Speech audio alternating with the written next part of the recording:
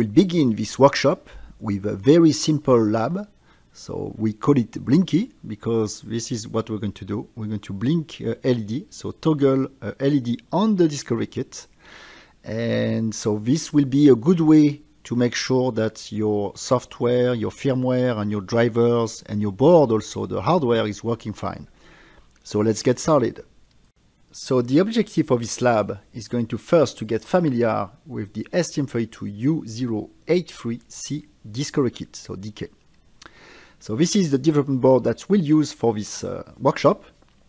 And so we learn also how to use the STM32CubeIDE and to generate a project, and then add some code, so application code, and test the Blinky. So in this lab, we will configure PA5 as an output push-pull. And we will, so this is the I/O that is connected to the blue LED, and we'll toggle it. So we'll write 0 and 1 in the, the register of this I/O in order to toggle the LED. First, we will open STM32CubeIDE. So this is our ST IDE for STM32. So to open it, so you can double click on the icon on your desktop, or you can find it from the start menu. Alright, so this is the icon, this is my icon, at least here on my desktop, so I'm going to double click on it. This will open STM32CubeIDE. So the first thing, we're going to select a workspace. So the workspace, we're going to create a workspace just for this workshop. So STM32U0_workshop.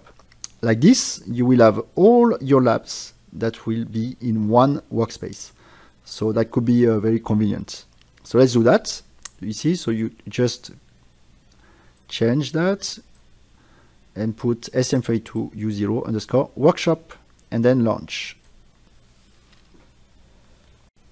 After a couple of seconds, you should have this window right here, your splash window for STM32CubeIDE. And now we're going to create a project. So to create a new project, so as you can see, you can start from here. So there is an icon right there.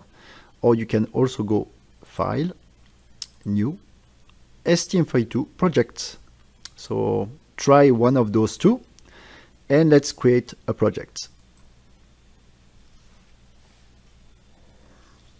So you might see some windows where some database are being downloaded by the tool. So this can take maybe like 1 minute to update the database of the tool. So once this is done, you will see this window right here. So we're going to select a part number, so commercial part number. So we'll be in the MCU MPU selector of the window. And we will select the STM32U083MC-T6. So this is the microcontroller that is on your discovery kit that you're using. This is a LQFP80 pin with 256 kilobytes of flash and 40 kilobytes of RAM. So MCU MPU selector, commercial part number, select or enter the STM32U083MC-T6. Now select the part number right here. So this gives you a description about the microcontroller that is used on this discovery kit. And now, so you can find a little bit more detail right there. And some links also to, for example, this, I don't know, the specification of the product, the reference manual, the CAD resource, everything that you can find about this microcontroller. You see the block diagram right there, so that's very convenient. Okay, so once you have selected the commercial part number right here, click Next. Now give a name to your project, so project name, and let's call it Blinky, for example. You can of course choose the name you want, but here, so I'm going to name it Blinky, and then click on Finish. We are going to change the perspective, so we're going to switch to a new perspective, which is the device configuration tool perspective. So to do this, please click on yes.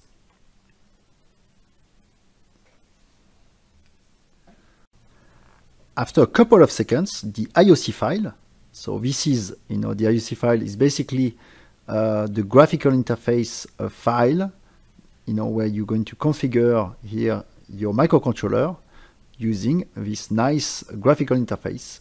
So this is what we call our STM32 CubeMX, interface.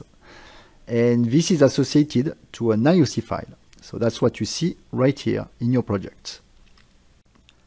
So in this graphical interface, in the Pinout and Configuration tab, we're going to first look for PA5. So PA5 is the I/O that we want to configure as output push-pull, so output, so GPIO output basically for mode.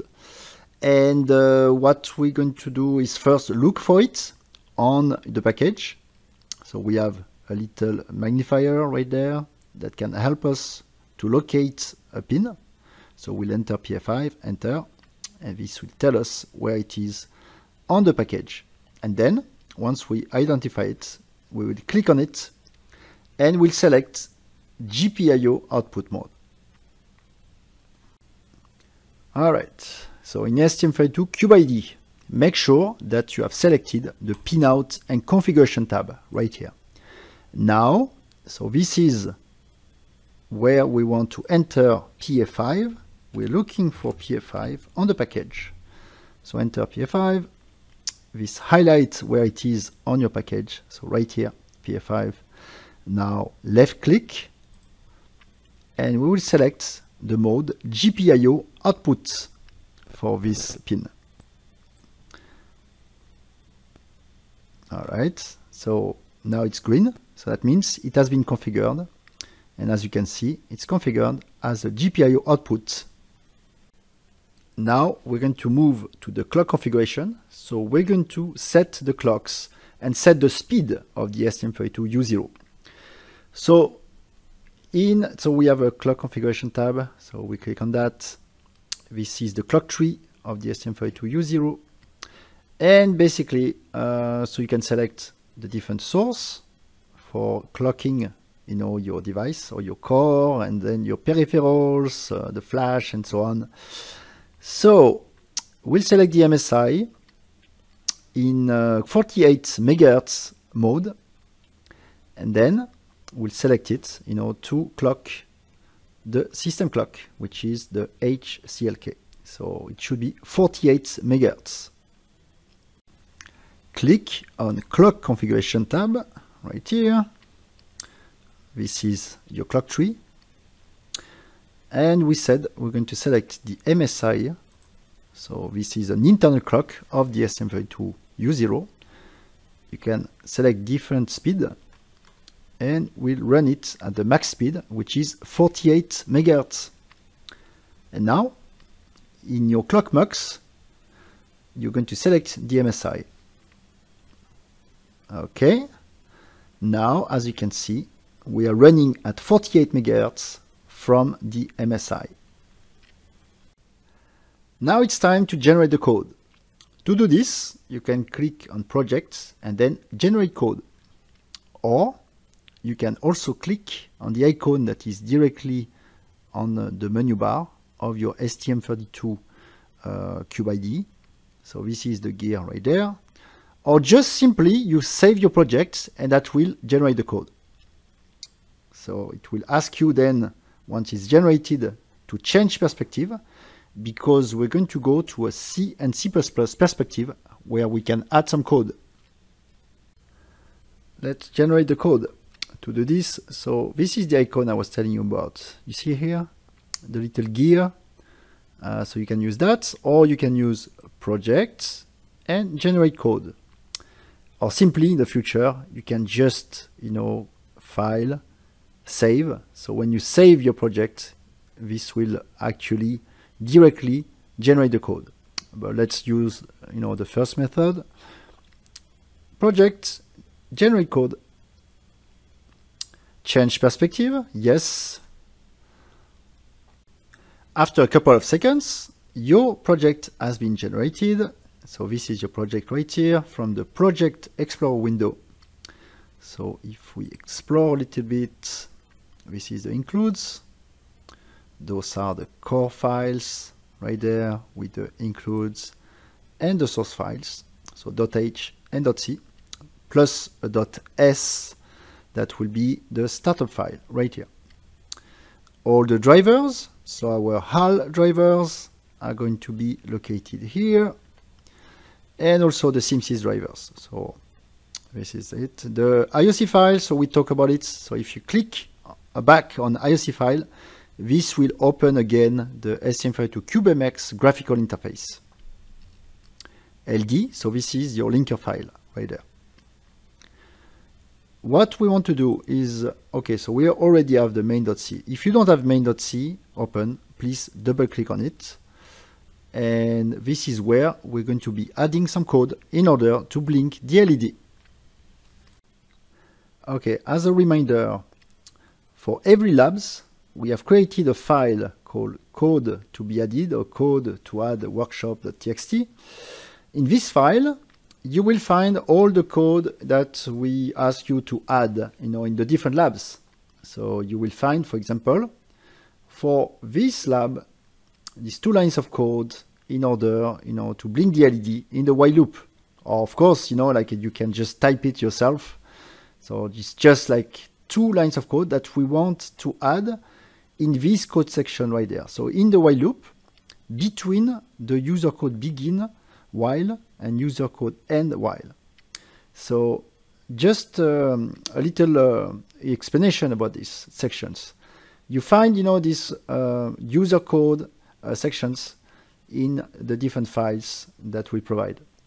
If you add your code inside these sections, so commented sections right here, this will preserve your code and not delete it next time you generate code again from CubeMX. So this will basically preserve your user code. So make sure that you add the code within these user code sections. Okay, so in main.c, you're going to scroll down. This is your main function. HAL init, so this is where we reset all the peripherals and initialize the flash interface and the SysTick.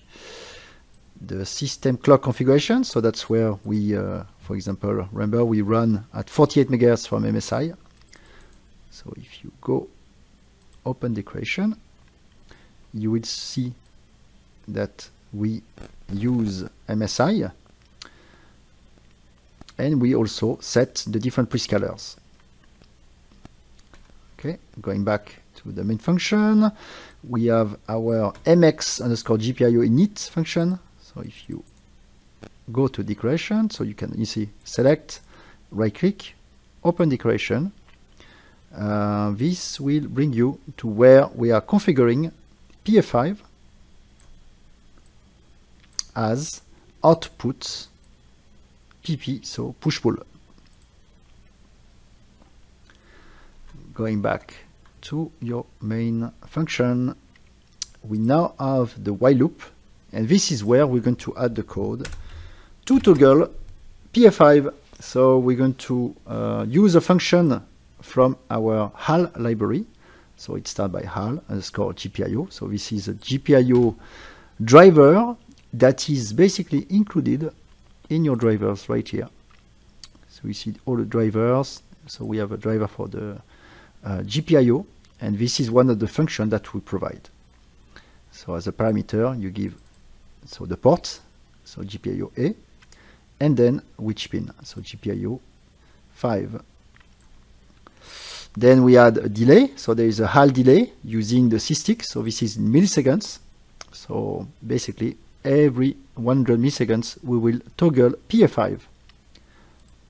It's time to build your project. So there is an icon right there. You see the little hammer. So you can click on that, or you can also do project and build.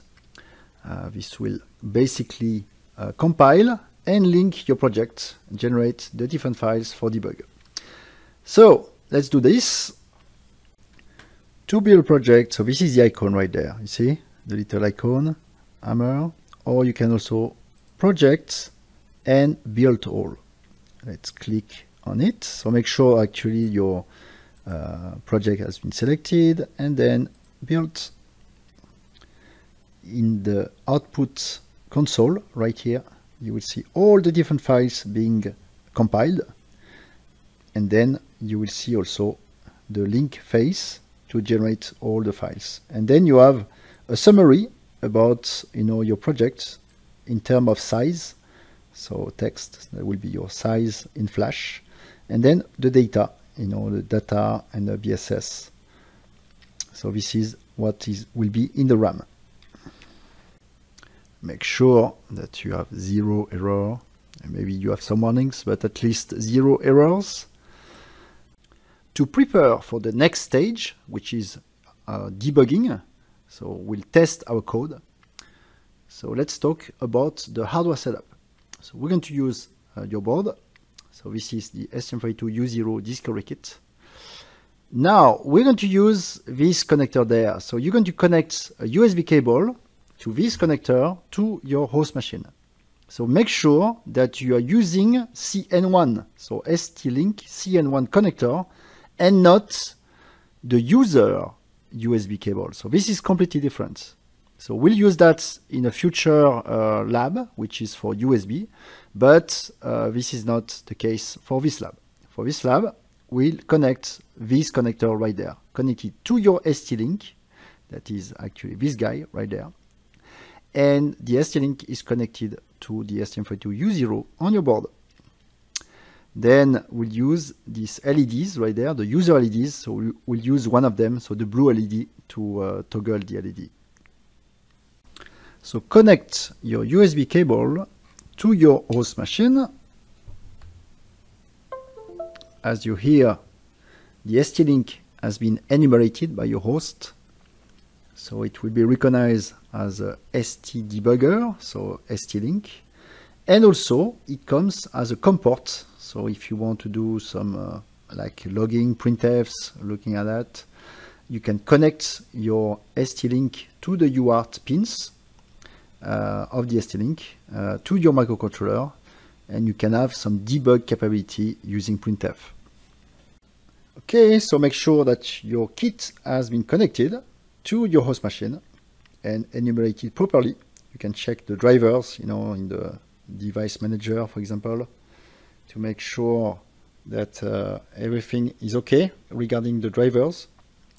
And the next step is going to be for us to enter the debug session. Debug session, so you have a little icon right there, which is this little green bug, as you can see. You can click on that, and that will permit to launch a debug session. So you will have a window like this, and you will press OK. Okay, to enter the debug session. So first of all, make sure your project is selected. So make sure, so you go here and left click on it. And now you're going to click on debug, you see. So just click on the icon.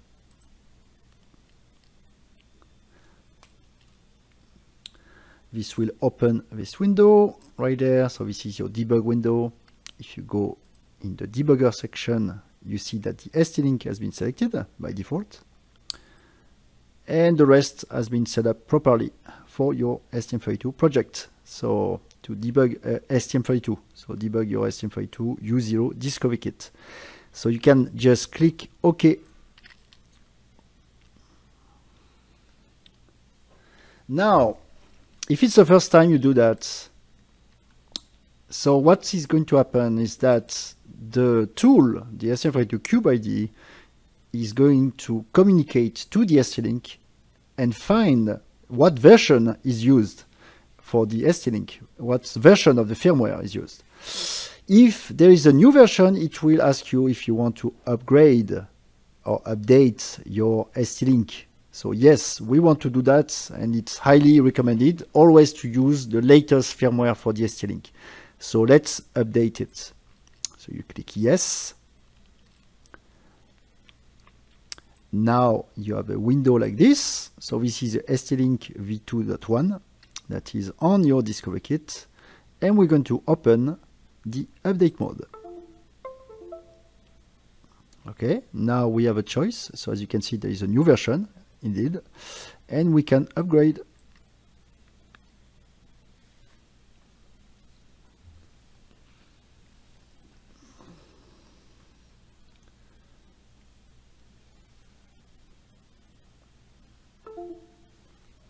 Now it's updated, upgrade successful. You can close this window, and we're going to debug again. So click on debug Blinky right there, or like the icon, and we'll do it again. Now the firmware is updated on your ST-Link, and now we're entering a debug session. So we're going to change perspective to enter the debug session. So switch,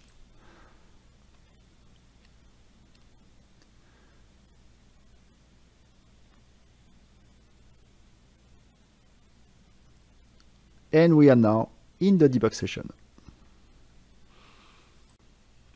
To run the project, there is an icon right here, as you can see. So it's an arrow like green.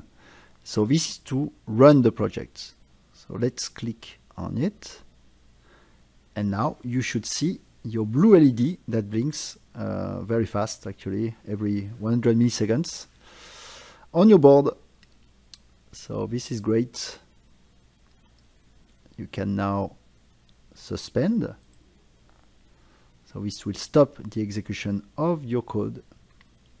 You can now terminate. So this will exit the debug session.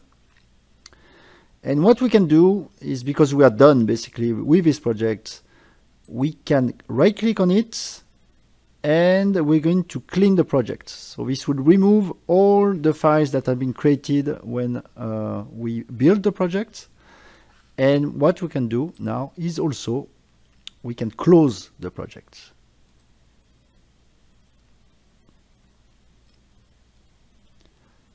And that's it. So we are done with our first lab.